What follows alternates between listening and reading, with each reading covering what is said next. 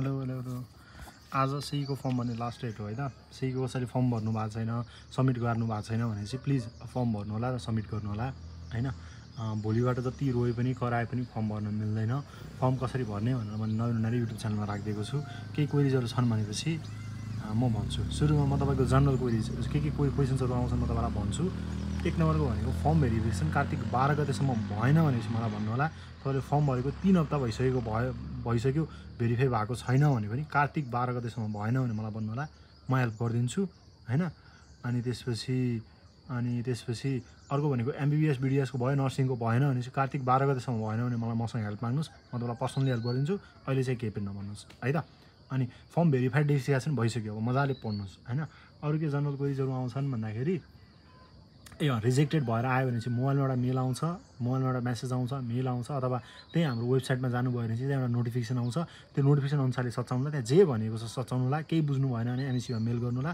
अथवा एमएसीलाई मेसेज गर्नुला है त त्यति भएपछि तपाईको क्वेरीजहरु सल्भ हुन्छन् ल म तपाईहरुको जनरल क्वेरीजहरु लग्छु यदि एउटा क्वेशन्स मैले एन्सर गरिसकेको रहेछु भनेपछि फेरि त्यही आयो भने म माथि भिडियो फेरि पछि हेर्नु होला भनेर भन्छु त्यो कुरालाई बुझ्दिनु होला है त ल मैले लगे फर्म एप्रुभ भयो मेल पनि आइसक्यो एप्रुभल पनि भइसक्यो still नोटिफिकेसनमा grade seat transcript upload गर भनिरहेको छ त्यो टेक्निकल इस्यु होला यदि एडिट अप्सन आछ भने अपलोड गरिदिनुस् न एडिट अप्सन आछ भने अपलोड गरिदिनुस् टेक्निकल इस्यु छ हिजो पनि 2-3 जना भाइहरुको आइरा थियो त्यो एमएसी कै आफ्नो वेबसाइटको टेक्निकल इस्यु हो नोटिफिकेसनमा आछ भने अपलोड गरिदिनुस् न है त भेरिफाइड लेखा छ अब केही प्रब्लम हुँदैन आउँदैन रिप्लाई आउँदैन यार फोन गर काठमाडौँ छ भने एकचोटी भिजिट गर्दा हुन्छ नत्र एडिट अप्सन आएको छ अपलोड गर्न मिल्छ भने अपलोड हान्दिम न हैन छैन एडिट अप्सन छैन भने पर्दैन होला एकचोटी कल हानौँ न दिउँसोतिर एमएसीलाई कल हानौँ यार यत्रो करोडौं पैसा उठाउँछ नि एउटा कल टिम राख्दिन पर्छ नि हैन दुईजना कल टिममा दुईजना म्यामहरु दिउँसो राख्दियो कति स्टुडेन्टको डाउटहरु सल्भ हुन्थ्यो अब यार भेरिफाइड लेखेपछि पनि भरियो लाइक कोटामा भरेको छ कोटामा नाम निस्किने पाउँछ पेमेन्ट नपर्न पाउँछ काठमाडौँ हुनुहुन्छ नि एकचोटी सर र भिजिटै गरेर आउनुस् न है त एमएसी भिजिटै गर्न एनडी आएको पाउँदैन है त एनजी आएको अहिले पाउँदैन भेरिफिकेसनको 1 हप्ता भयो भन्नु भएको छ 1 हप्ता मात्रै हैन तपाईको 3 हप्ता भइसकेको छ तै पनि भेरिफिकेसन भएको छैन भने चाहिँ मलाई कार्तिक 12 गते भन्नुस् कार्तिक 12 गतेसम्म भेरिफिकेसन भयो भने म हेल्प गर्छु अहिले के पनि गर्दैन है त यो फर्म भेरिफिकेसनको मैले कुरा गरिसकेको छु अरु ल फर्म भर्दा हुन्छ आज फर्म भर्दा हुन्छ आज लास्ट डेट हो फेरि पनि म रिपिट गरेर भन्दैछु आज लास्ट डेट हो फर्म भर्ने प्लिज आज फर्म भर्नु होला आज राति 12 बजेसम्म फर्म भर्न मिल्छ त्योभन्दा अगाडि पछि म भन्नु है छिटो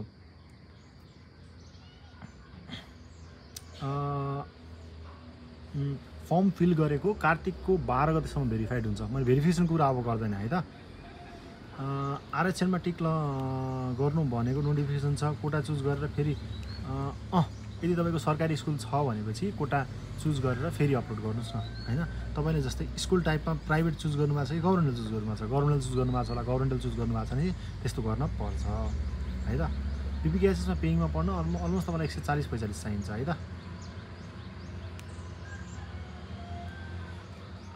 नदेखाए पनि त्यहाँ अपलोड भयो भनेर लेख्छ नि अपलोड भयो भनेर सेभ भयो नि पुग्छ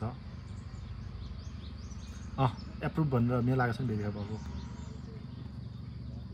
ल अनलाइन पेमेन्ट भइरहेको छैन दाइ अनलाइन पेमेन्ट नहुनुको कारण चाहिँ तपाईले इसेवामा 4000 मात्र राख्नु भएको छ होला 4100 रुपैयाँ राख्नुस् हुन्छ हैन यदि भएन भने ब्याक गरेर फेरि आउनुस् हुन्छ मजाले मैले लगभग यही पनि 7-8 जनाको गर्दाखेरि सबै जनाको भइरहेको थियो त्यही भएर केही पनि समस्या हुँदैन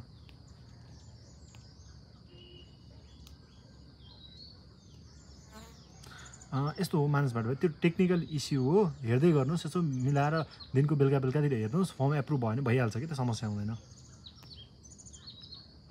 ओपनमा स्कलरशिप पाउनुको लागि 155 मार्क्स भन्दा बढी चाहिन्छ मणिपालमा पनि त्यही हो 150-55 चाहिन्छ नै इमेल हैन इमेल आउनु पर्छ भन्ने छैन यदि वेबसाइटमा देखायो भने नि पुग्छ तपाईलाई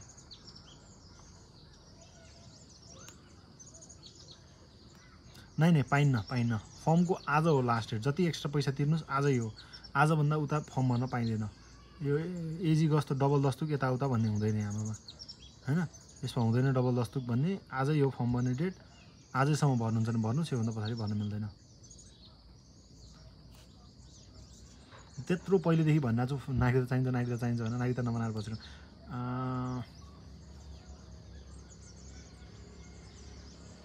कटअप कति आउला अहिले डिस्कस गर्न सकिदैन के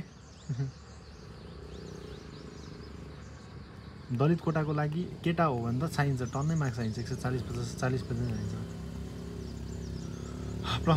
प्लस 2 को क्वालिफिकेसनमा एससीको 16 नम्बर भेरिफाइड भइसकेको छ। नै पर्दैन, भेरिफाइड भइसकेको केही पर्दैन, फरक पर्दैन। नर्सिङमा स्कलरसिपको लागि पनि 135-40 चाहिन्छ है त। यो कति मार्क्स चाहिन्छ भन्दा पनि फर्म रिलेटेड केही क्वेरी छन् भने भन्नु न है त। कति मार्क्स चाहिन्छ त पछिको कुरा भयो, फर्म रिलेटेड केही क्वेरी छन् भने भन्नुहोस् त।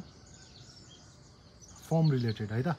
आज सीको इन्ट्रान्सको इक्जाम फर्म भने आज लास्ट डेट हो, फर्म रिलेटेड है त। फर्म रिलेटेड केही क्वेरी छन् भने भन्नु, अरू कुराहरू पछि गरौँला।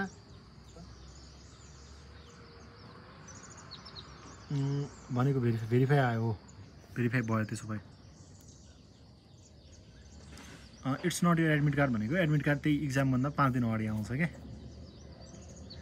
त्यो एडमिट कार्ड त्यो हाम्रो उसमा क्याटागोरी देखाएको छैन, त्यो क्याटागोरी देखाएको छैन, केही फरक पर्दैन, सबैको छ। टेक्निकल इस्यु हो कि एमइसीको टेक्निकल इस्यु हो। भरेको छ बट लगइन गर्दा युजर नेम नट करेक्ट भन्छ। अन्त फर्गेट पासवर्ड गर न, तिमी पासवर्डै मिस्टेक हालिरहेको छु होला।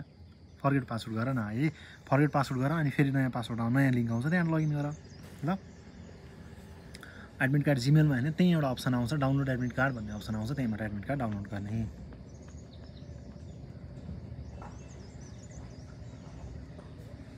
कोटामा टिक भएको छ भनेपछि, कोटामा टिक भएको छ भने त्यही कोटाको डकुमेन्टहरू सब्मिट गर्नुपर्छ तपाईँले। कोटाको डकुमेन्टहरू सब्मिट गर्नुपर्छ। डकुमेन्टहरू छैन भनेपछि अब त्यही अनुसारले डकुमेन्ट बनाउनुपर्छ, नत्र रिजेक्टेड भएर आउँछ अनि डकुमेन्ट सब्मिट गर्ने।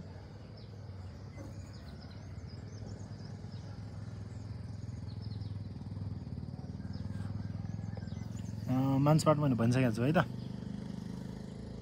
अपलोड भइरहेको छैन दाइ मेरो फर्म, के भनेको भेरिफिकेसनको कुरा पनि भनिसकेको छु है माथि, भिडियोलाई पछि हेर्नु है त।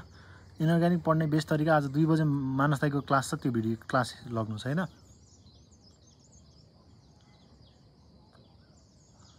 मानस भाइ म फेरि धेरै स्प्याम गरेपछि म त फेरि ब्लक गरिदिन्छु नि त। मैले तिमीलाई एन्सर भनिसकेको छु, भिडियो राम्रोसँग हेर त।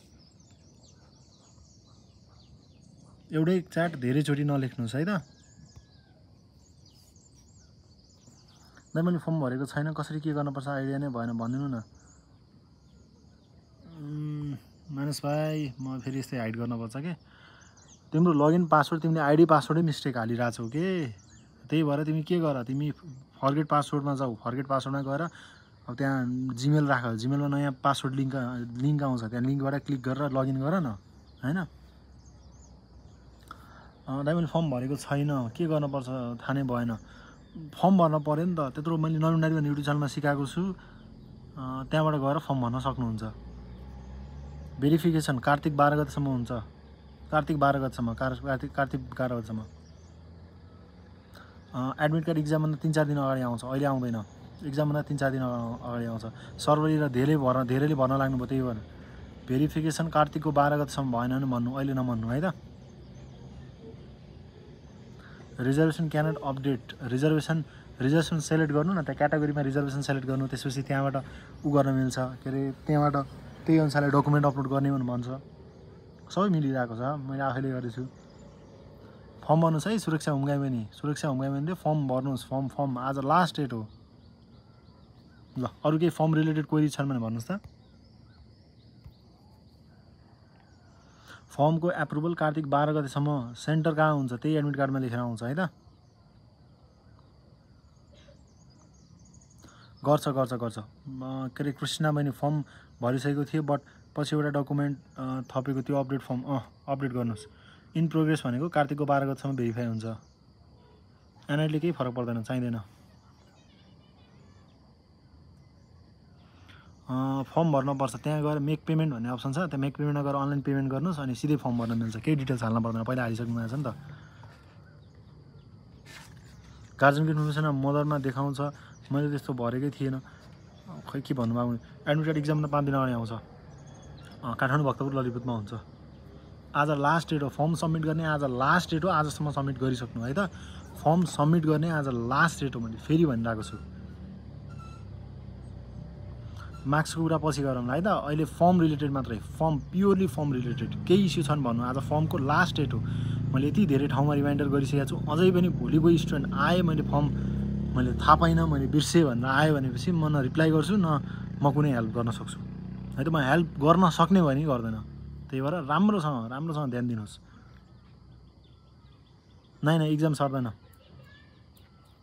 हेर्नुहोस् त्यो तपाईँले सबमिट गरिसकेपछि त्यो इनभ्यालिड स्टुडेन्ट आइडी भनेको तपाईँले लगइन गर्दाखेरि इस्यु भइरहेको छ कि तपाईँ स्ट्याटसबाट चेक गर्न गइराख्नु भएको छ। के गर्नुहोस् भन्दाखेरि लगइन गर्नुहोस्, लगइन गरेर त्यो लास्ट अप्सनमा सो इन्फर्मेसन भन्ने अप्सन छ नि, त्यहाँबाट गर्नुहोस् है त। त्यहाँबाट गर्नु भने सजिलो हुन्छ।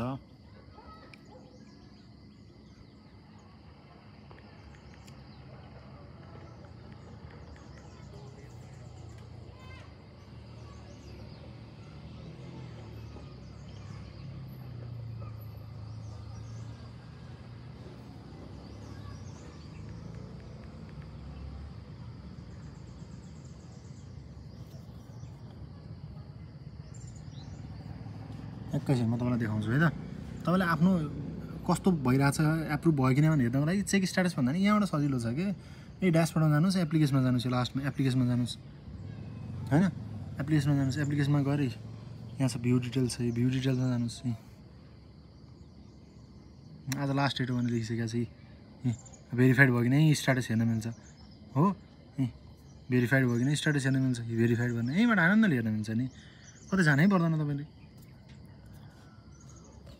ल एनआइडी नम्बरले फरक पर्दैन है। इक्जाम सर्दैन। इक्जाम के अरे इन प्रोग्रेस देखाउँछ भने कार्तिकको 12 गतेसम्म भेरिफाई हुन्छ है त। हुँदैन।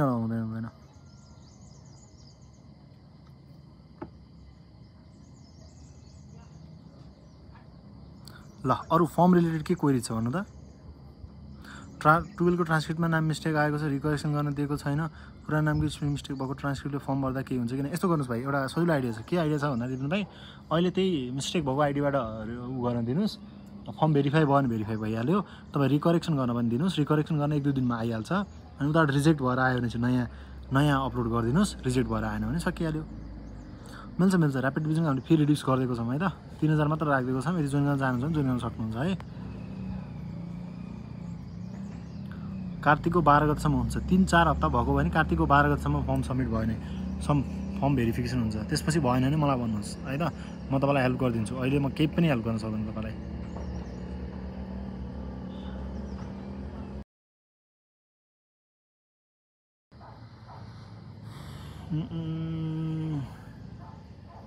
ओपनमा मात्र सेलेक्ट गर्नुहोस् न सोनु भने। ओपनमा मात्र सेलेक्ट गर्नुहोस्, अरू केही पनि नगर्नुहोस् है त। आज राति 12 बजीसम्म तर 12 बजीसम्म नकुर्नुहोस्। अहिले भर्नुहोस् न है, अहिले भर्नुहोस् न फर्म। राति हुन्छ के भएन भने 1 वर्ष गयो। पढ्नु भएन, राम्रो रिजल्ट आएन, गयो गर्छ नि।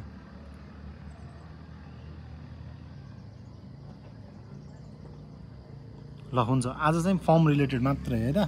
ल केही छैन भने चाहिँ अब फर्म रिलेटेड केही डाउट छैन भने चाहिँ म यसलाई एन्ड गरिदिन्छु। भन्नुहोस् त फर्म रिलेटेड केही क्वेरिजहरू छन् अरू? कटअफ सटअफ पछि है त। फर्म भेरिफाई हुन्छ हो भाइ, फर्म भेरिफाई हुन्छ। कार्तिक 12 गतेसम्म भएन भने मलाई भन न है। त्यही भनिसकेको छु मैले। दाइ फर्म भरिसक्यो, मैले सबमिट पनि गरेको। मेरो गार्जियनको इन्फर्मेसनमा प्रोफेसन लोकेसनहरू चाहिँ मदरको इन्फर्मेसनमा देखाएको छ। त्यो टेक्निकल इस्यु होला, तिमीले जे भरेको छ त्यसले खासै फरक पर्दैन। टेक्निकल इस्यु हो, सानोतिनो। ल अरू भन त। लास्ट डेट हो है, कार्तिकको 12 गतेसम्म भेरिफाई भएन भने भन्नुहोस् है त। ल मैले एन्ड गरिदिएँ यो। अरू केही क्वेरिज नरहेछ, केही पर्यो यताउता केही समस्या भयो भनेपछि यही भिडियोको कमेन्टमा के अरे कमेन्टमा भिडियोको कमेन्टमा गर्नुहोस्, अथवा हाम्रो त्यो इन्ट्रान्स रोजको फेसबुक पेज छ त्यसमा उ गर्नुहोस् है त। ल म यो मार्क्स साक्समा अहिले जाँदैन है।